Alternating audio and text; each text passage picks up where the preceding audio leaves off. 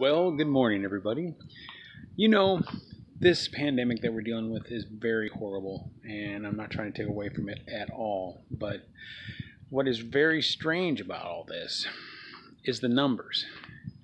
The strangeness is literally if somebody was to take an account all the information gathered from this pandemic and this virus that is sweeping the world was more lethal than it actually is, if it was more lethal, like there's no recover time, just literally people would just be wiped out, the United States would be the first country to disappear by the numbers.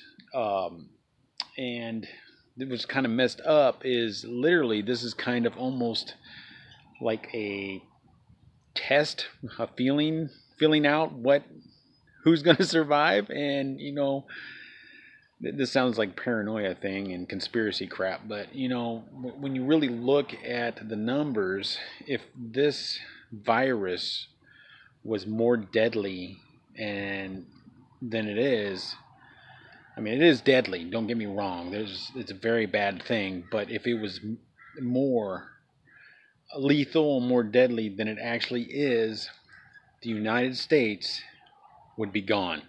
I mean, it would literally, there's no way in the world that we would recover, just for the simple fact of all the people that aren't cooperating with smashing out this virus. I mean, come on, it's not like we're forcing you to freaking take poison or something. Literally, just social distance, wear a mask, and do your best to keep everything clean. I mean, COVID parties? What in the fuck is that? I mean, come on now. I mean, what kind of world are we living in? I mean, I am astonished.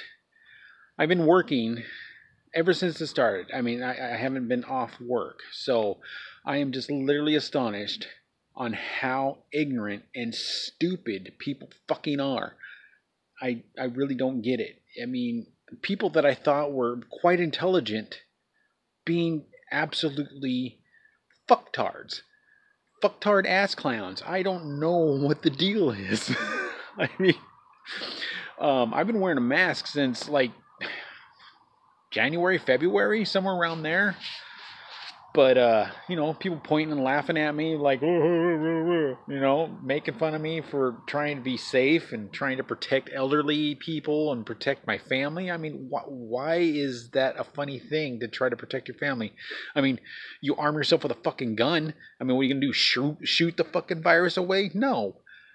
You have to take precautions. I mean, you have a bulletproof vest. That's not gonna save you from fucking the virus. I mean, come on now. Anyway, sorry for this rant, but literally, if this was more deadly than it was, the United States would be gone. Literally, it would totally just be not here for the simple fact of the numbers and the plain pig-headedness. And freedom's great, but sometimes people don't deserve freedom. I mean, they do, but man, look at the world we've created with all the freedom we have. And I'm not saying we shouldn't have freedom. It's just some people really, really don't know what to do with it.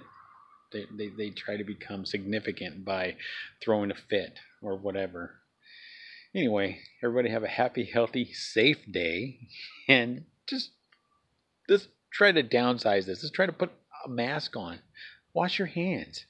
I mean, really, why would we literally have to tell everybody to wash their hands? Like they didn't wash their hands before? I mean, come on. Well, they probably didn't. I mean, you wear a fucking seatbelt, right? Put your seatbelt on. But these guys probably aren't wearing seatbelts either, I just went off. I am so sorry, guys. Have yourself a happy, healthy, safe day once again.